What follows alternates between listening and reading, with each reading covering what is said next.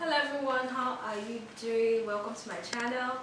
If this is your first time here, you are welcome to the channel and we would love to have you here. I would love to have you and please do well to subscribe. And if you are a returning subscriber, thank you very much for your time. So first of all, I want to apologize for my previous videos. I was told that I talk a bit fast, and I know naturally I can talk a bit fast. So I consciously wanted to talk slowly because it's a tutorial and of course I'm sharing knowledge. So I think I kind of got ahead of myself and I missed it somewhere. So I really want to apologize if that was a bit of an inconvenience to you. So today what we'll be doing, I'll be sharing with you how to cut and sew a mermaid skirt. Of course, for mermaid skirts we have various designs of mermaid skirts. Like here I have like 6 different designs of mermaid skirts. But the important is that the silhouette, that's the outline, the outer shape remains the same. So that's what I'll do. So I have like 6 of them, but what I'll do, I'll use a mini size to show you how to cut and I will join like 3 of them. Then I would do one life size, that's my own size for the round. So from our previous, as in 2 tutorials back, we ended with the application of body measurements. So I want to use this one to show us how to apply body measurements for skirts. Then, although the video for last one was a video I had done a while back, and I decided that I wasn't sure if I should upload it or not upload it, but then again something occurred, so I decided that maybe I should upload it. And I didn't really share to other platforms because I had some issues I had to sort out that day, so I couldn't really share it.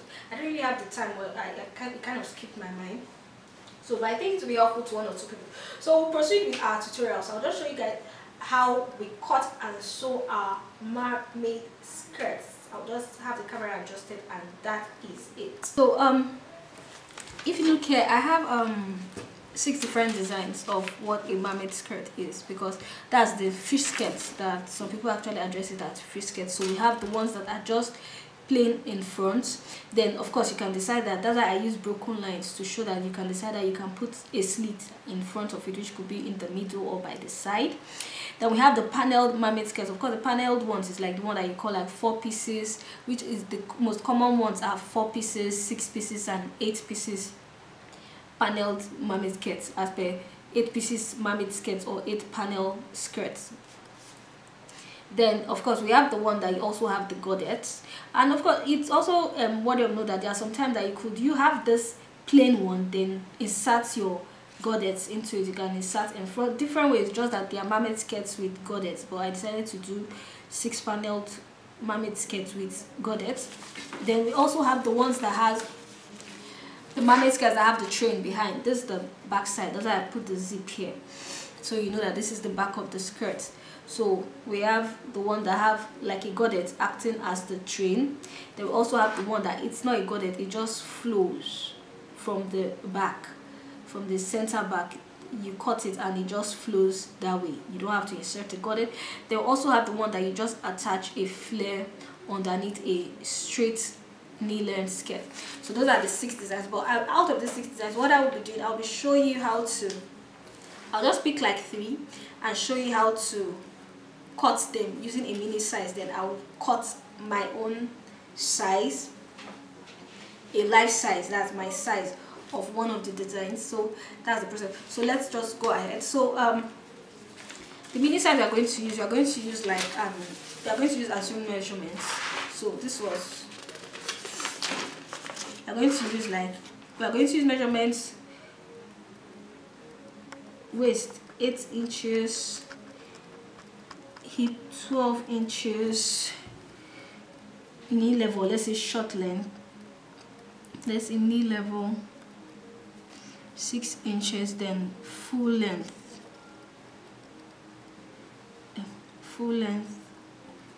will be 12 inches, or we'll just use the full length of the paper. So that is what we're going to use. Then we're going to use that half inches to cut it. So what we are going to do, so I'm going to show you how to cut it. So the first one we are going to do, okay, so let me number this design so that we would look at them one after the other. So this is going to be 1, 2, 3, 4, 5, 6. So what I'm going to do, I'm going to do design 4, because I already have one that it has got it set. So let's do the back. Design 2, and let's just do design, okay, design 1, 2, and 4. Design 1, 2, and 4. That is what we are going to do. So I will show you, I will be cutting them to the side. So let's start with design 1.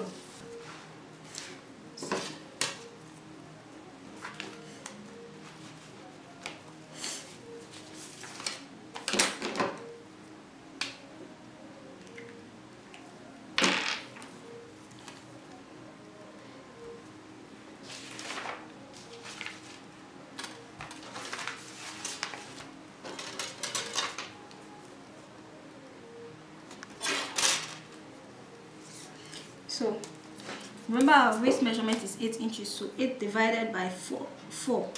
Remember the way we apply our measurements, you get 2 inches. Then our sewing, we'll be using sewing allowance for ½ inch and that for ½ inch. So we'll do this ½ inch for that and ½ inch for sewing allowance. Then our hip level, remember how we get our hip level? Our hip level is our hip measurement divided by 4 minus 1. So our hip measurement here is 12 inches divided by 4 gives us 3 inches. 3 inches minus 1 gives us 2 inches. So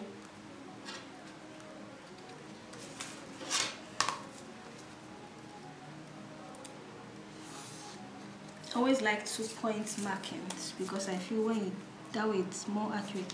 Now we've gotten that. So what we are going to do is that since our knee level is 6 inches, we wouldn't be using that because you know when you're using a mermaid skirt, you don't, it doesn't, the skirt or the dress doesn't fish out from the knee. If not, it's going to cause some inconvenience when walking. So you go like a few inches, an inch or a few inches away from the knee. So what we'll be doing here, we'll be using 5 inches, or rather we'll be using 5.5,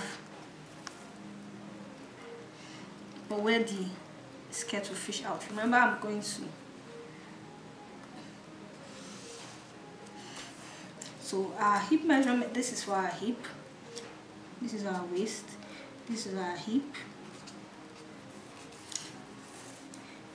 The hip measurement is 12, we'll do 4 plus ½ inch for sewing. Here we put because of the dart. Then so here let's just do 2 inches, and we add ½ inch for the sewing because eventually it's still going to expand because of the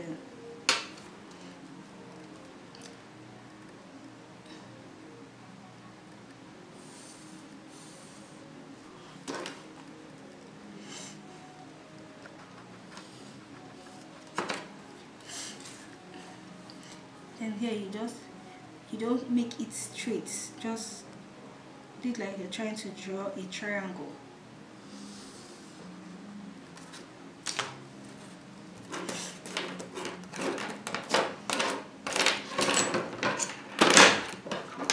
So let's use our French to curve this out properly. Okay, so before we proceed, I just wanted you to know that normally the front of your waist is not, the waist of your skirt is not straight, that kind of thing. It's a bit on the curved side.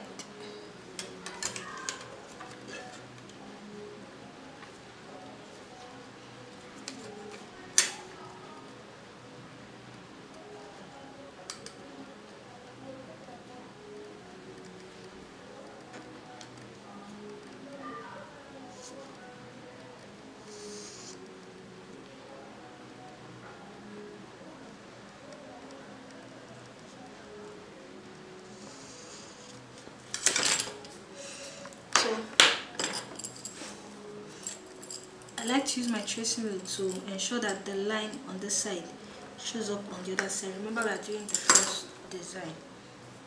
So let's mark, you know where so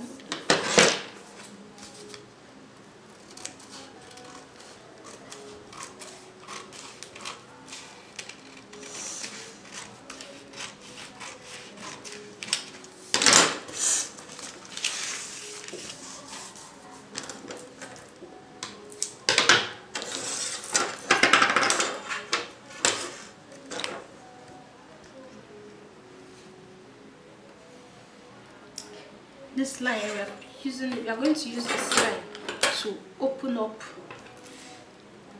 the front of the skirt, to give it that, to enable the skirt to flare out some more.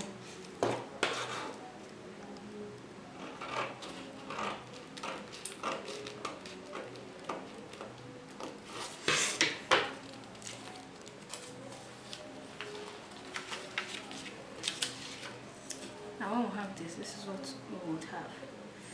You understand? So this is what, so the width is dependent on what you want eventually. So what I would do, I would just cut out, I'll place this on the fabric and cut it out for us to see. I've already included my sewing allowance into this pattern paper, but normally it's advisable, most people wouldn't do that, but I prefer to do that because I feel I might as well take the time and put it into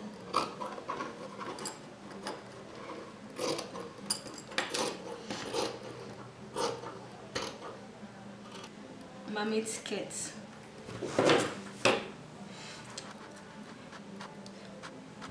If you want to put sleeve, that's another design altogether, but what I'm doing right now, I'm just showing you how to do one without slits whatsoever. So this is your Mermaid Skirt, the front piece. So if we wanted to cut the back, we'll put 1 inch. This is the center front, remember.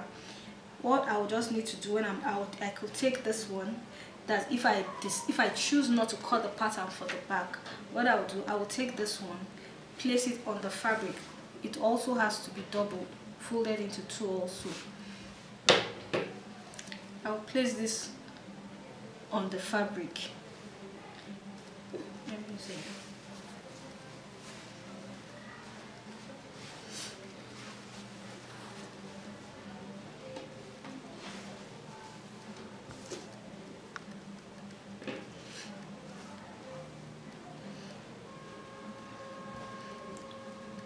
If I am not cutting the pattern, all I'll do, I'll take this one, place it, this front piece always indicates,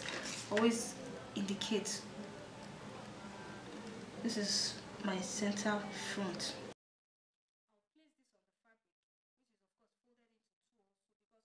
That is design 1 for your mermaid skirt.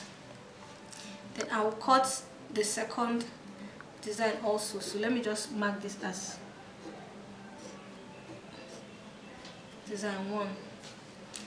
Then the second design, which is a paneled mermaid skirt, which is this one, the second design, which is paneled. For design 2, we don't necessarily have to fold the paper. We'll keep the paper whole like this.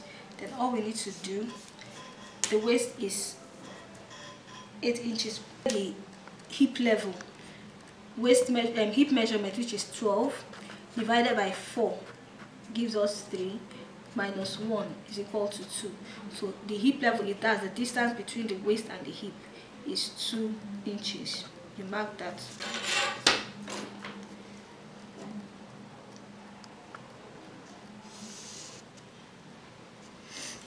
So remember our knee level or skirt length. So, but here what we'll do,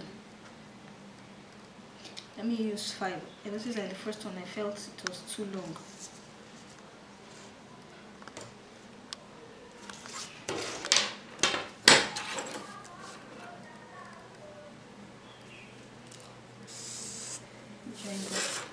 So like I said there, so the hip is 12 divided by 4, you get 3 inches.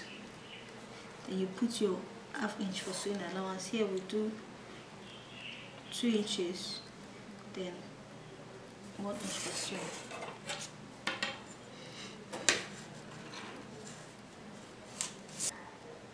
Two inches, then 1 inch for sewing.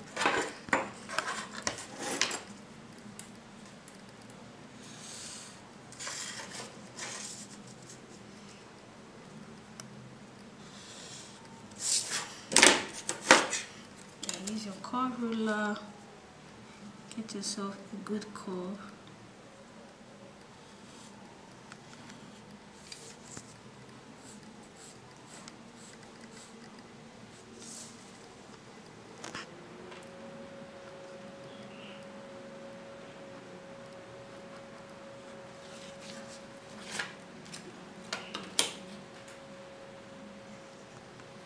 Now remember, it's a 4-paneled mermaid skirt.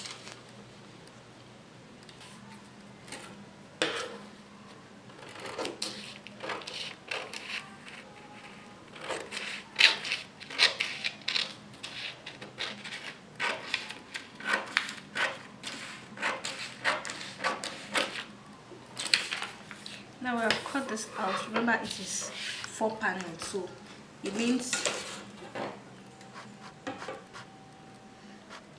all we are going to do here is that we are going to flare out each side.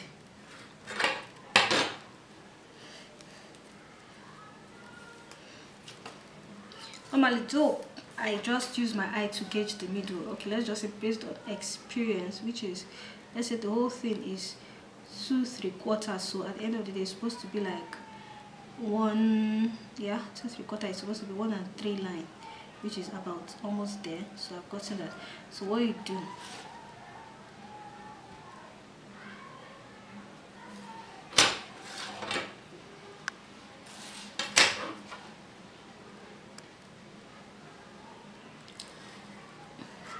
you draw like a triangle. Remember, you will need to join the 2 front piece at the middle, and this is the center front. Remember to always label your patterns, your pattern paper. Always label it so you don't get confused along the line. This is our center front. So the center front means that, remember, it's a 4-paneled mermaid skirt. So it means that you will be joining it at the middle. Like I always say, always have a picture of what you want to do with you. So remember to include 1/2 inch when you want to place on your fabric, when you're placing the pattern paper on your fabric. So include it. So what we are going to do, I'll get our fabric and we would, you could either cut it one after the other, or you could cut them together, both pieces together. Okay, so remember we're keeping our 1/2 inch for our sewing allowance. We're leaving 1/2 inch for sewing allowance.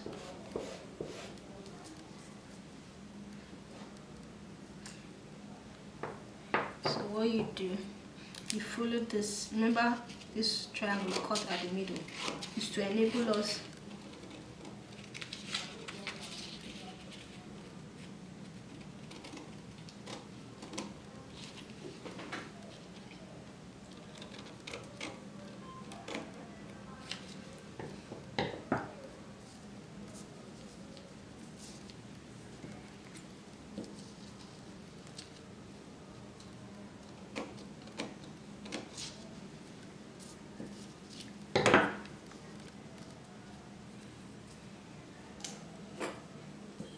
do.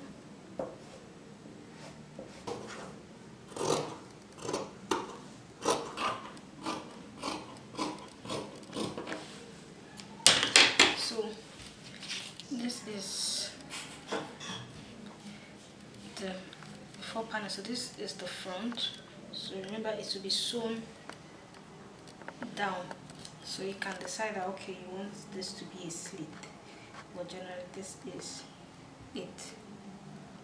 This is for the 4-panel.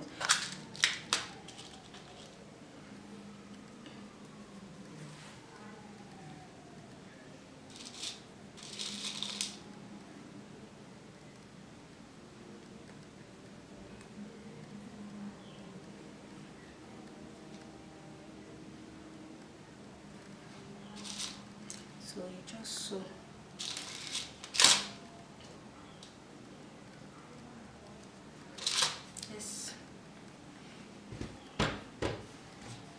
this down. So you have this is the silhouette, but this is 4 patterns because you have 2 for front and you also have 2 for back.